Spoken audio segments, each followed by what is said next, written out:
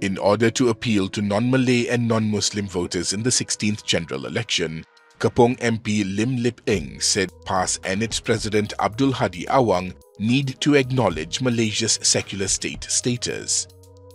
The DAP leader said this was among the 3 crucial measures the Islamic Party must adopt to garner the support of this voter demographic. The statement was a response to Hadi's speech during the PAS Muktamar yesterday, in which the Marang MP stressed the need for the party to focus on gaining the support of non-Malay and non-Muslim voters in GE16.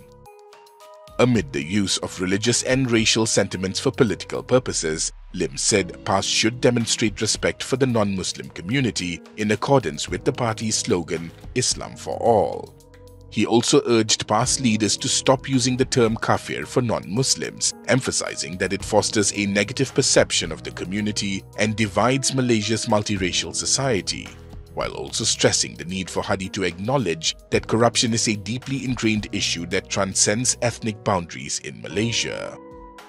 Last year, Hadi faced criticism for his accusations, blaming non-Muslims and non-Bumiputras for being at the root of corruption, and asserted that they constituted the majority of those involved in ruining the country's politics and economy.